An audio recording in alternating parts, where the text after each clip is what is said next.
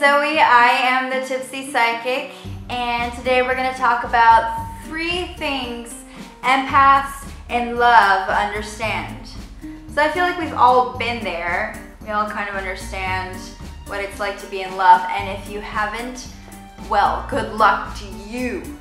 I'm an empath. I've talked about this a little bit on my channel already. You can check out those videos. Anyhow, empaths feel more deeply than a lot of other people. They use emotions to receive their energy, and they're very susceptible to other people's emotions. And so when they connect with people, they go hard, you know, they connect. And so these are 3 ways that they connect a little more.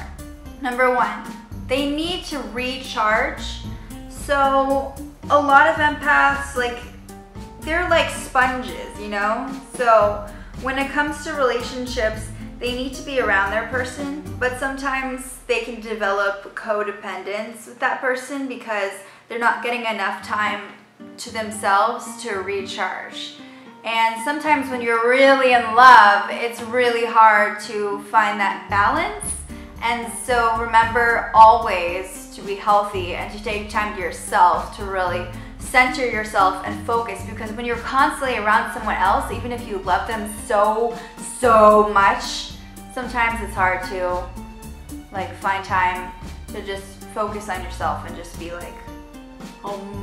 you know, get that energy running through your body. Number 2, really understanding another person on a deeper level.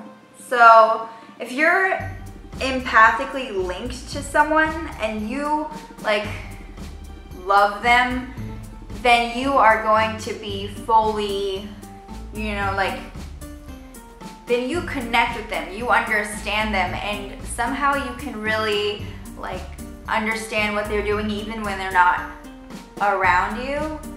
You feel so much and you understand them so deeply. And if you're both empaths, then it's great because you both really understand each other. You can get very absorbed in each other's lives. Number 3, empaths usually connect a lot more during sex. So if you are sexually compatible with someone, you will be linked to them in a way. Intimacy is very important in a relationship, and it's very important to be able to connect to your partner that way.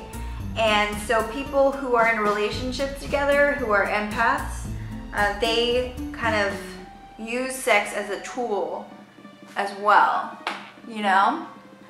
Let me know if you agree with me. I hope you have a wonderful, wonderful day. Subscribe to my channel. If you like this video, please give it a thumbs up. Bye.